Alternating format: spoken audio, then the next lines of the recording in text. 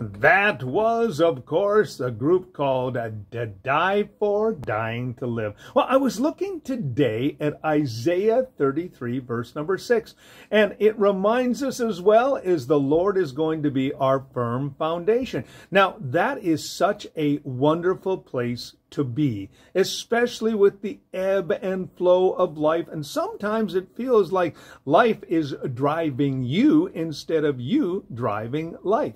So it's very important to make sure that the Lord is your firm foundation. Also, as well, to remember about the fact that God has already supplied us with all the power that we need. And he also gives us two wonderful avenues in which we can base our lives. First of all, there is the Word of God. Spending time with God's Word every day is a wonderful insulation and also an antidote to the toxicity of the world. And then secondly, spending time with the Lord and saying, Lord, this is what's happening in my situation.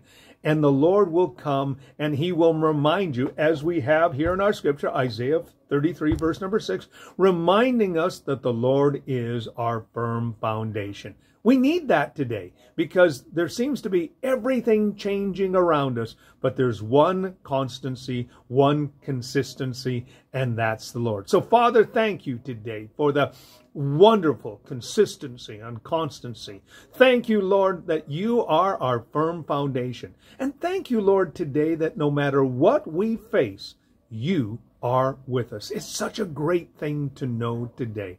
And I know that, Lord, we need that today because, Lord, you are so good. And thank you, Lord, for the Word of God, which is, of course, our antidote and also our cleansing agent when it comes to the stain, the pollution of the world. And thank you, Lord, for the avenue of prayer where we can bring our needs and our concerns, our anxieties, our fears. We can bring it all to you and say, Lord, here it is, and I'm out to receive your wonderful assurance. Lord, thank you for all of these things. In Jesus' name we pray, amen.